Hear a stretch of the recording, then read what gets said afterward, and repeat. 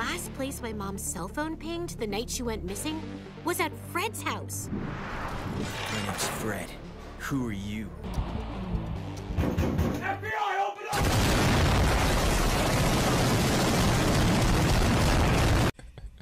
up! Sensational. Welcome back, guys. Your friendly neighborhood Dragonslayer is back from his therapy session, and against the advice of my therapist and priest, I decided to cover the remaining Velma episodes for your entertainment. Now, before we jump straight into it, I do need to ask you guys to let me know in the comments down below what did you have to do to cleanse your eyes after watching this trash. But with that, let's go back to hell. So we begin with Velma still being shell-shocked that her hot Asian friend Daphne kissed her, and then she starts monologuing by asking the audience this question that will never be answered in this episode of, why are you gay? She then leaves by making a loud noise while climbing a fence that causes her mutated cat to attack her dad, but frankly this kind of insanity doesn't affect me as much lately because I don't consider this fanfiction part of the Scooby-Doo canon at all. Damn straight. Regardless, Velma makes it to school and tells Norville that she finally got her mom's case files from Daphne, and he interrupts her to let her know that he saw her and Daphne kiss. And not reacting surprised, Velma fully admits to him that she did kiss her, but that it's not a big deal, and Norville says that it is a big deal for him if she's gay, because now he's been relegated as the cliche best friend. That's on you. She then says that the last place her mom's phone pinged was at Fred's house, and Norville keeps making a big deal about it he's gay, which causes Velma to say that you can't speculate about someone's sexuality unless they're famous people. That makes no sense. And she also asks him if he told anyone else about her sexuality, and Norville's dad just pops out of nowhere to say he was told about it, and Velma asks Norville why he told him that information, to which this is his answer. You told your dad? He's a therapist. I thought you might want to talk to someone about whether you like women, or maybe women and one cool guy. You're a f***ing disappointment.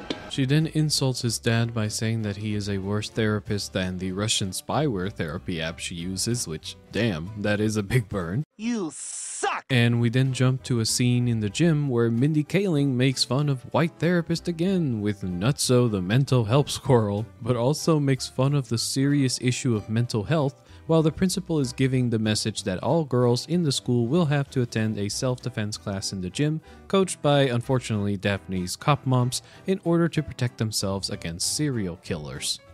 When Velma asks the principal why only the girls have to do this class, this is her reply. Because I only have $50 in the budget to combat centuries of toxic masculinity. I am dead inside. Not feeling interested, Velma runs away to prison with Norville to talk to Fred about her mom, but nothing ends up happening because she ends up having another wet dream hallucination, this time about Daphne and Fred, which is only broken again thanks to the simp Norville confessing his love to her. Jesus Christ!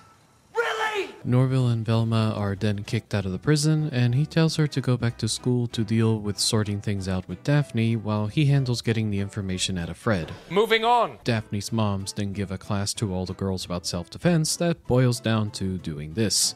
When a massive burly man springs up and attacks you, Notice she said when you get attacked, not if.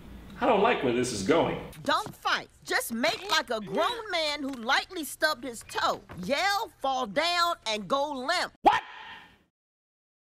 What the f? The cop moms then announce that Daphne and Velma will demonstrate this tactic, and they both run away to the bathroom to argue about whether or not they like each other, which I honestly could care less about. They then go back to the gym floor, and Daphne decides to go apeshit and kick Velma so hard that she knocks her out because she doesn't want to be seen as vulnerable, and the cop moms announce that a fighting tournament will occur to determine who the least vulnerable girl is.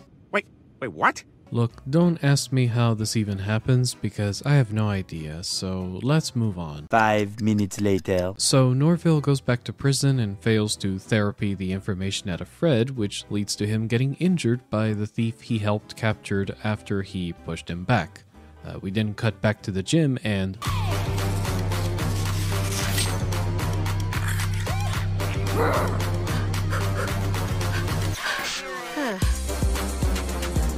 Hey, yo, what the fuck?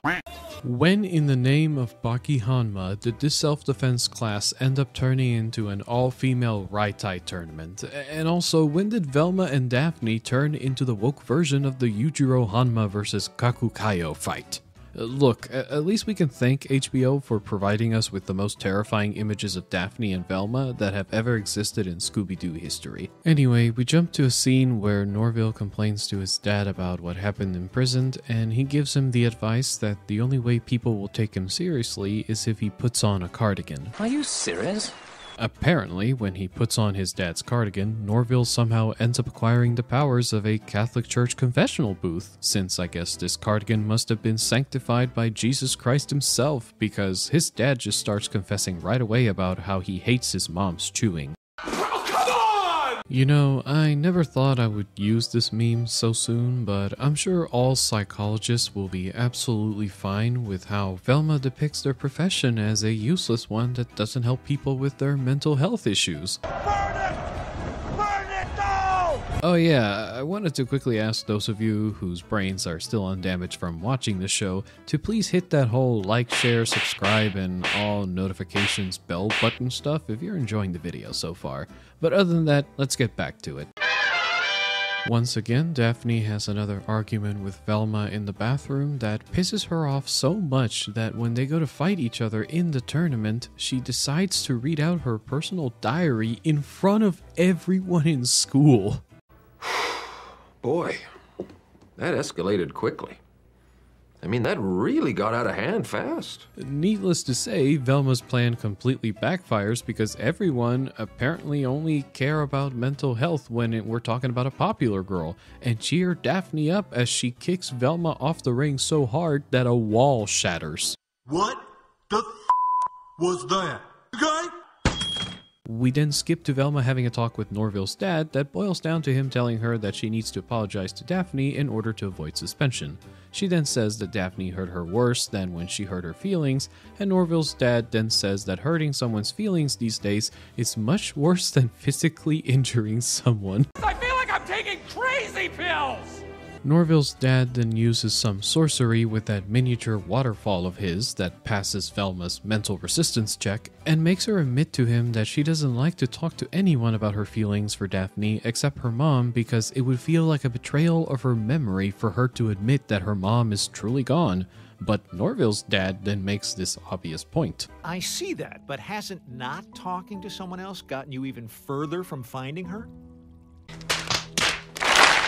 She then insults his intelligence by saying he's not the type of person to say that kind of smart thing. He says some dumb shit to make white therapists look even stupider. And Velma finishes his comment of advice for him because I guess a man can give good advice to a woman. Am I right, Mindy? Fuck you! She then asks him if she still needs to apologize to Daphne about what happened, and he says that it's up to her whether she chooses to apologize to her, but that she probably should do it. Finally, we're getting somewhere. Oh yeah, we need to backtrack for a bit to Norville before we continue, so give me a sec.